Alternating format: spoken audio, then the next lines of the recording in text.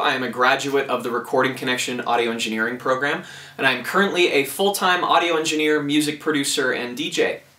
And before I started mentoring with Jesse at Colorado Sound Recording Studios, I'd been a self-taught, independent electronic music artist for probably about 10 years. I started out young. I started out in middle school, and at the time I was just playing around with Fruity Loops and Reason making dance tracks. Shortly after that I started doing my own vocals in some of my music, and eventually I became confident enough to start burning stuff to CDs and giving them to my friends and my classmates and people at local clubs and parties. And slowly but surely I started to build a fan base. Eventually I learned how to DJ and started getting booked at some smaller events. Eventually small events became larger events, and I managed to do some pretty cool stuff. I did a deadmau5 remix for a deadmau5 competition that ended up being a top 10 semi-finalist out of about 800 submissions.